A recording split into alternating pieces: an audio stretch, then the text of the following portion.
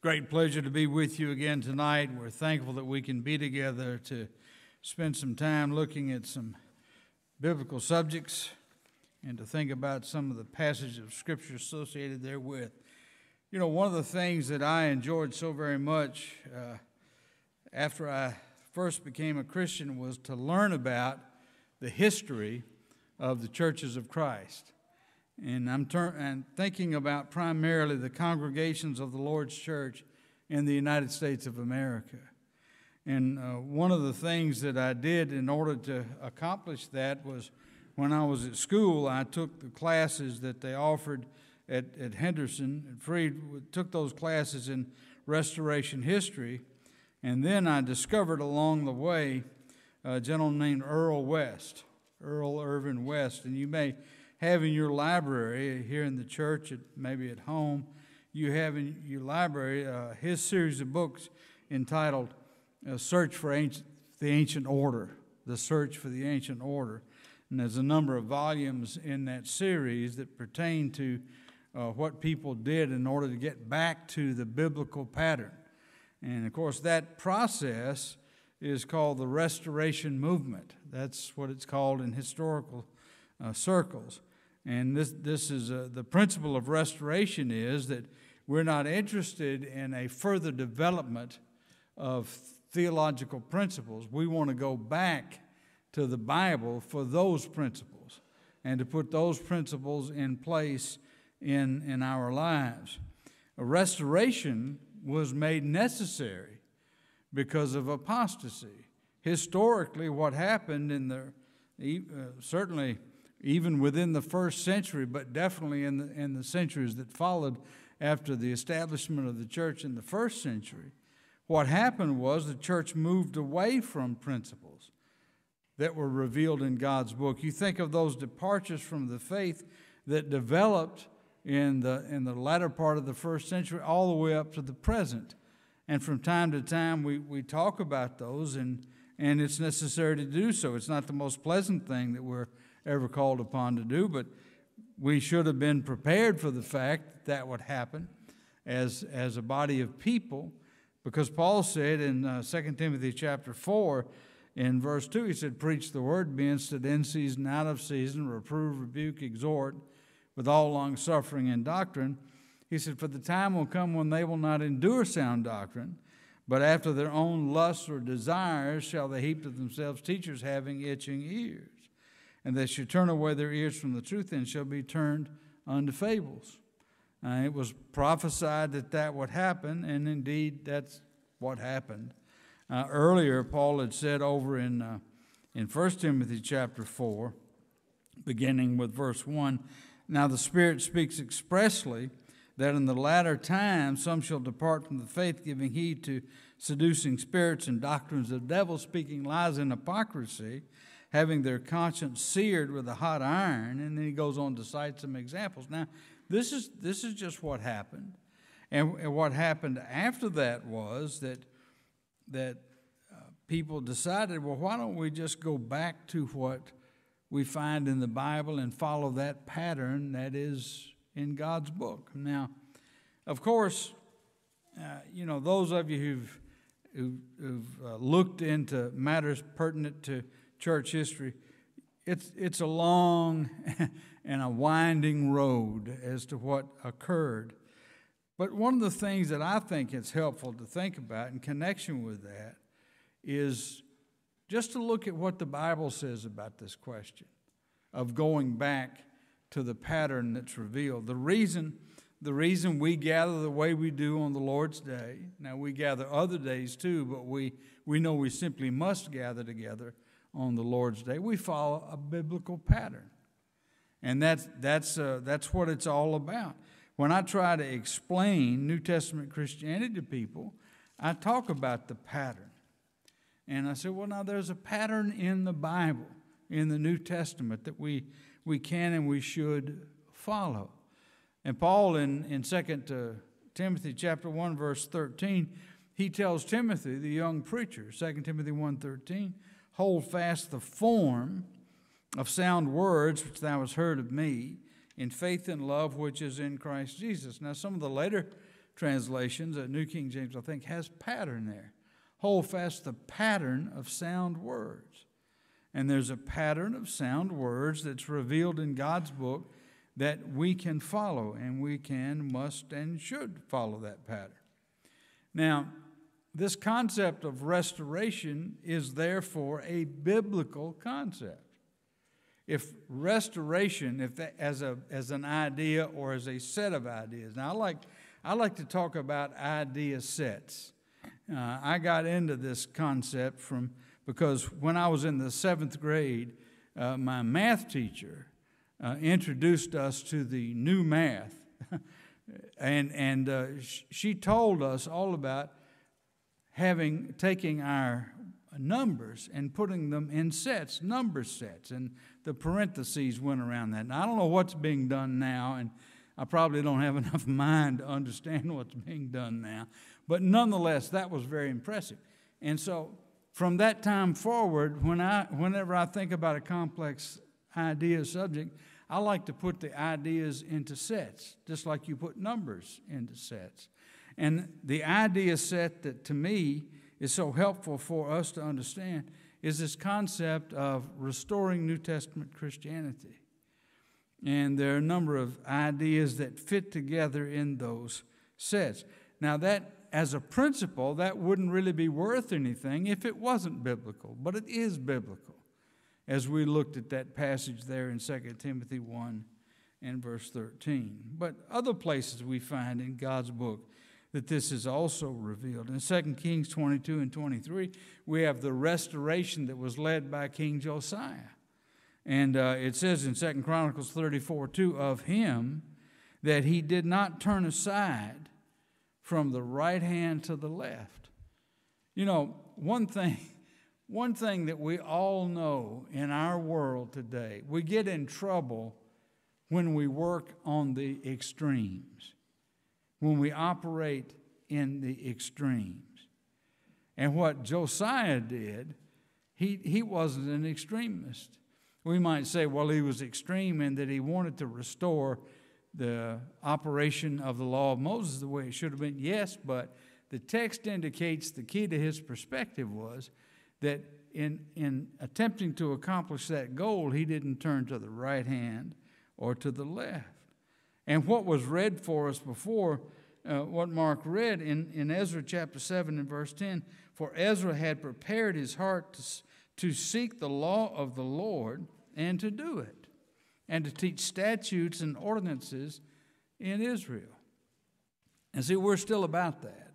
Not in terms of the law of Moses, because that's what Ezra was teaching, but we're interested in doing God's will. And that's what those passages in Timothy, 1 Timothy 4 and 2 Timothy 4 indicate. Now, one of the great passages in Luke 8:11, you know, in the parable of the sower, where it says the seed is the word of God, that's a great restoration principle. If we will simply plant, if people will simply plant or allow to be planted in their hearts the seed, which is the word of God, then what's going to result in the planting of that seed? Well, it'll be Christians. It'll be New Testament Christians. And to get anything else, you have to plant something else. One of the things that on the mission field that I really love about doing that kind of work, it's been a while since I've been able to go anywhere outside the country because of COVID and other things, but one of the things I love about that is when you get with somebody who doesn't have any preconceived notions about what the Bible teaches, and you show them principles like these, like the pattern, 2 Timothy 1:13, or the seed is the word of God, or that people like Ezra just wanted to seek and to do God's will. When you show them passages, you can just see the light go on in their minds because it's simple. It's not complicated. I still remember that when I first came in contact with you people, that's what I call when Ginger introduced me to you people. When I first came in, I was thinking, you know, people told me where I worked, the fellows I worked for were very fervent in their religious perspective. and they warned me about you. Oh, they said, you got to listen. You got to be careful with those Church of Christ folks. That's what they call it. Because those Campbellites, what they'll do, they'll brainwash you. And I said, really? Y'all know Ginger. Does she seem very much like a brainwasher to you? I don't think she is. And I didn't really run into any brainwashers. But what I ran into were people who presented, they said, well, we're just going to go by the Bible. I said, okay, I'm not having any problem with that. And as time went along, I began to see things like the seed's the Word of God. And there's a pattern in Scripture that we need to follow. I remember we were riding home one evening from church. We started out, at least I started out going to church. Where she went to church was the Druid Hills congregation in Atlanta on Ponce de Leon down there. I may have mentioned that. And the preacher there, Roger McKenzie, who, by the way, used to hold meetings out here at Cool Springs. Not Cool Springs, or maybe it is Cool Springs, out here on the road back your way. And Roger would be preaching along, and he was teaching one night on the reason why we don't use instrumental music. And he went to this idea of we're just following a pattern. We're following what the New Testament church did, what they did in the first century. And I remember on the way home, I said, Ginger, I'm beginning to understand a lot of this. But I just don't understand that. Because everywhere I'd ever been with anybody before, one of the big parts of the work of the church was the bands and the orchestras and all of the organ playing and the piano playing and all that sort of thing. I said, I'm just not sure I understand that. And she said, I'll never forget what she did. She kind of patted me on the leg. She said, you will. You'll see it. You'll understand it. And sure enough, I did. Now somebody says, well, she just brainwashed you. I just don't think I'm brainwashable. I'm a little bit too stubborn for that kind of behavior.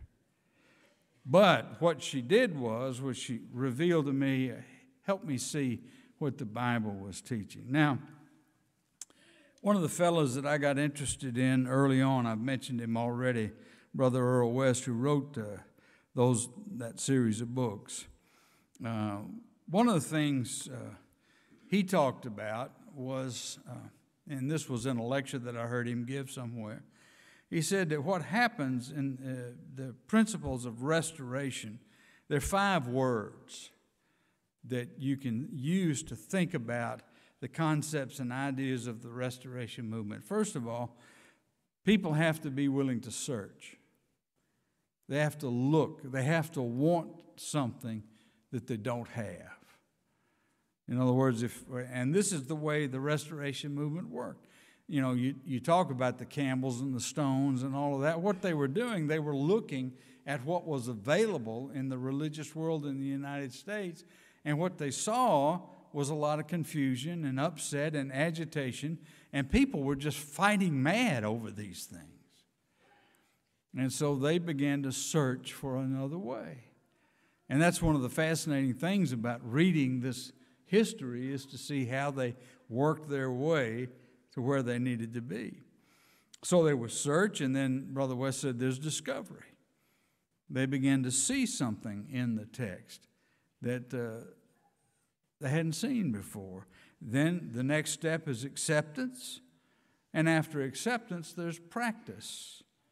And then after the practice gets established within congregations of people, there's communication of this idea. So I think that's one of the fascinating things about what we're involved in. Now, I know the religious climate in our world is not what it used to be. And I know the idea of going out, say going door for door, door to door, that used to be pretty effective methodology. You go one house to the next and say, would you like to set up a Bible study? We'd come back and study the Bible with you. Well, we call them back in those days in the 50s and the early 60s, we called them cottage meetings. I suspect a number of you went on those kind of meetings. They're very effective. Well, our society may not be as effective. That might not be as effective a methodology in our present society.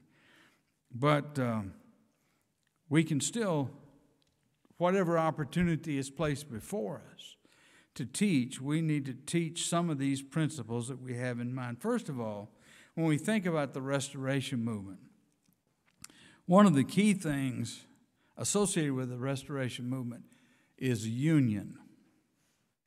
The concept of union, Christian union.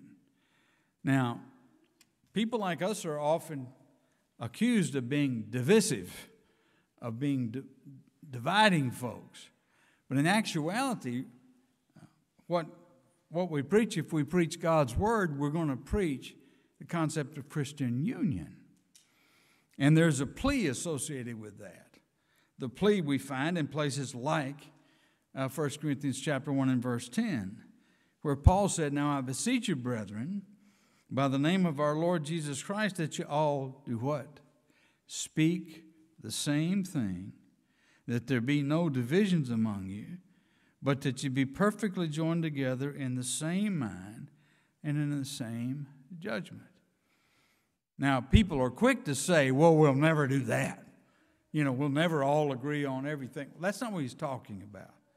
What he's talking about is that they need to be of the same mind and the same judgment concerning the subjects that the Corinthian correspondence is about. Whenever we try to take a statement like that and make it apply in some sort of wide-ranging application that it's not meant for, it's going to make no sense.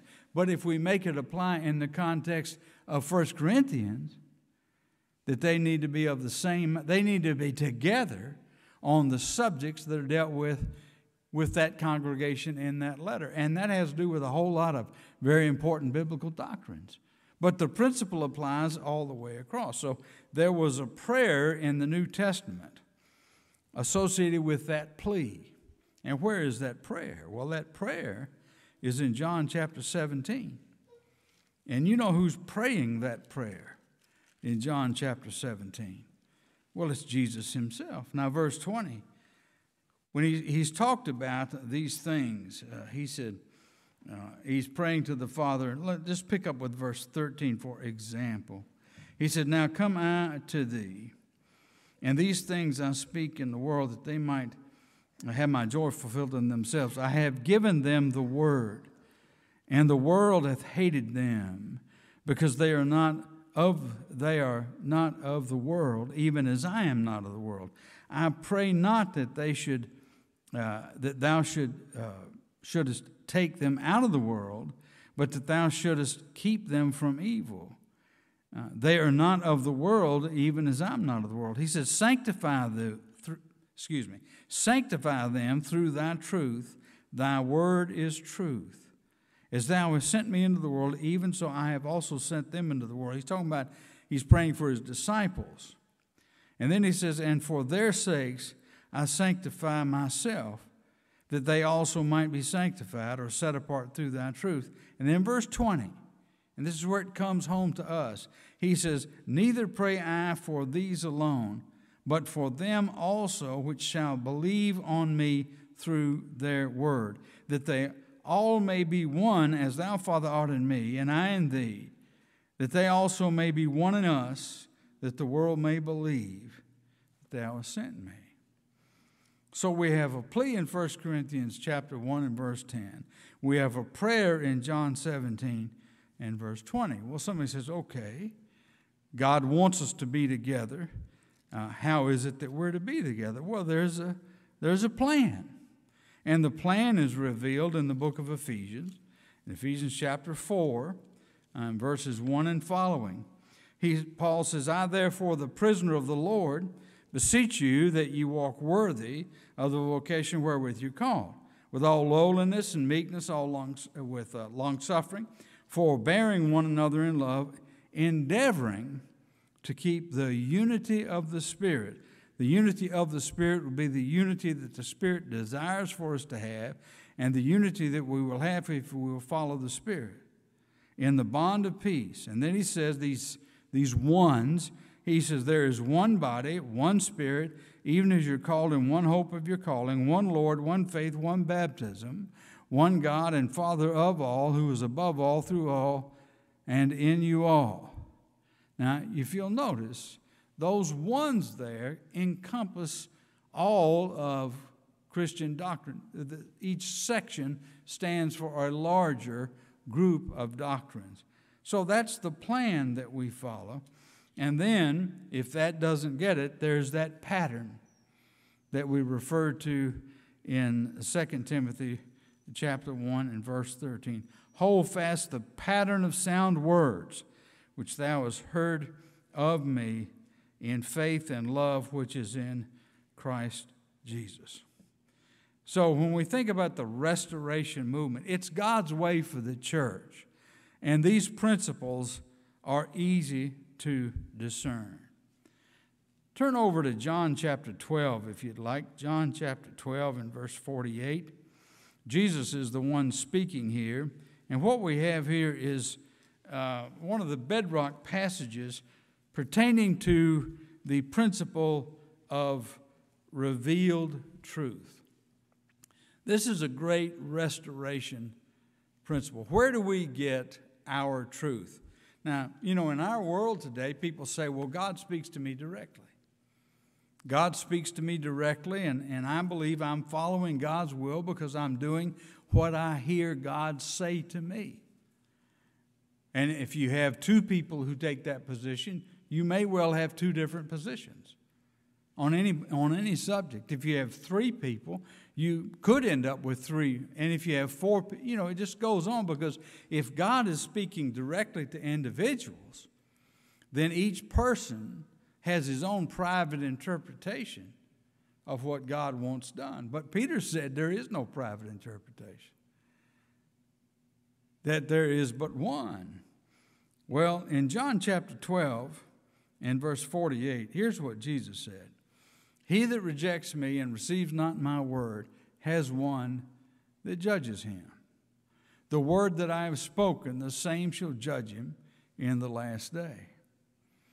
So it's unwise, I believe, and I love everybody, and I understand why people think they need to follow their hearts, because the religious world, and particularly the Christian religious world, in many ways is just drilling that idea that you just follow your heart, do what your heart says, and that's God speaking to you. But that doesn't seem to be any biblical example of that.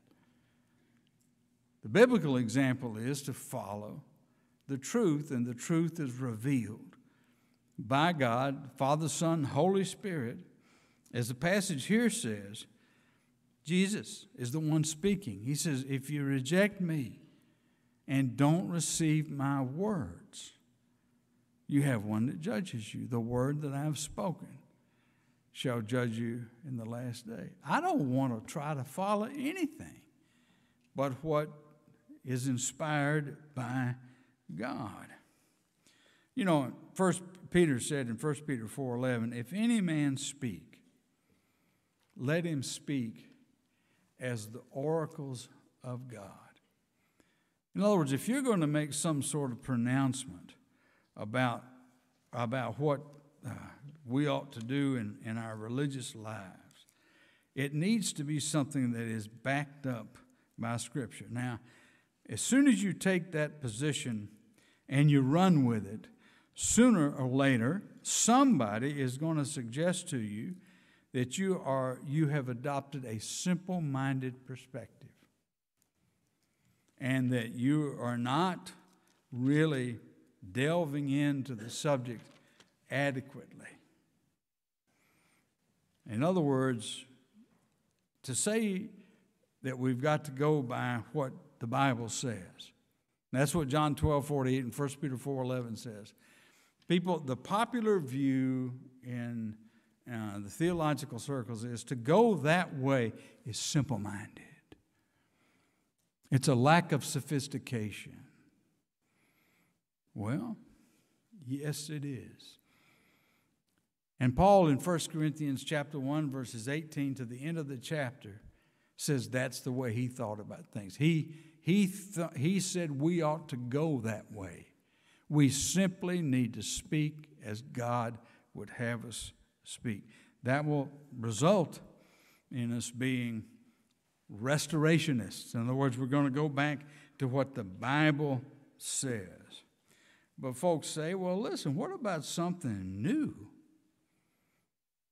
You know, we're all, one of the things that we fight all the time in the Lord's church is the idea that when something new comes along, we're against it. The kids say, well, now you're against everything that's new. And I really am, I think. Isn't that terrible to say? I believe I am.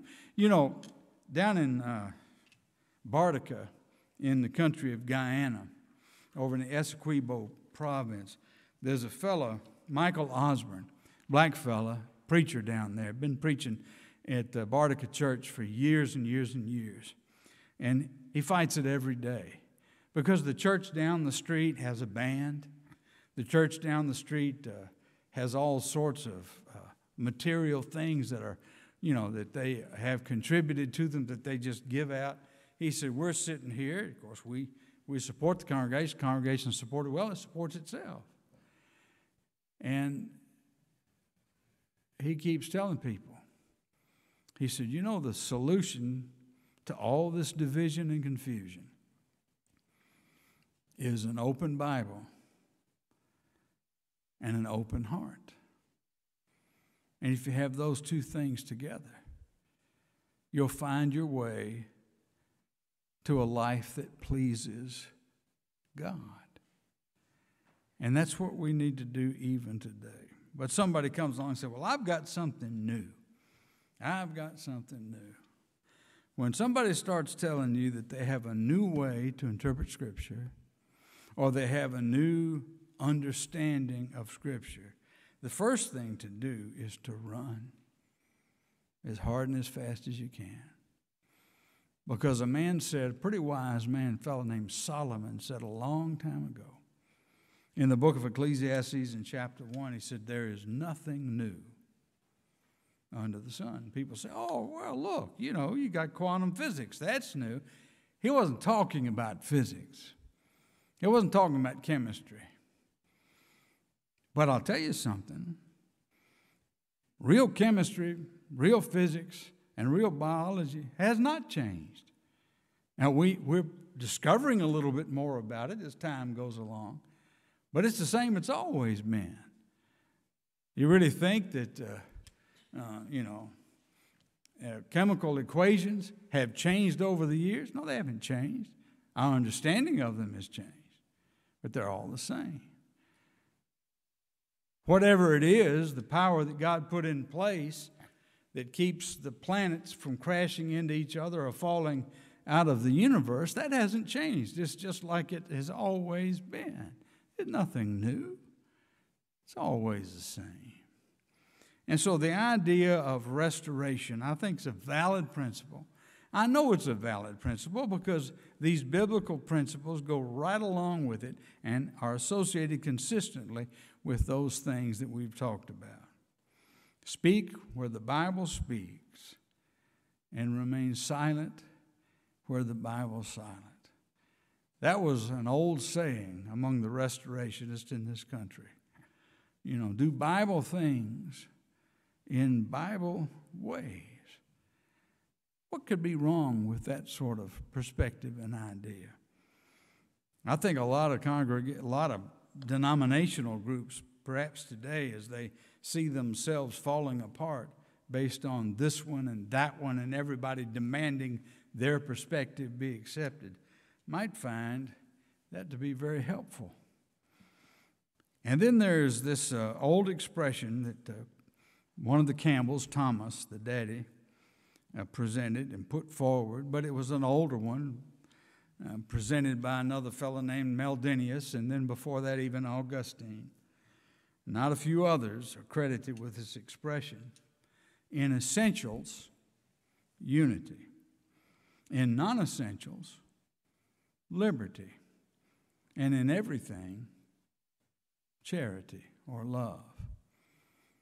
And I think when we look at that as a way forward for the church, and I know many of you know this and you've studied this and you've read after this material, but I think it's important for us to remember that this concept of restoring New Testament Christianity and keeping it restored. We have to keep on working on it because, as you know, the playing field has changed, and people have different perspectives, and we have to keep on restoring it. But when I talk to people, when I suggest to them, when they say, well, now, Bill, what in the world are you about? What are y'all about? What's the idea that's associated with what you are doing? I say, well, we just simply want to go by the Bible.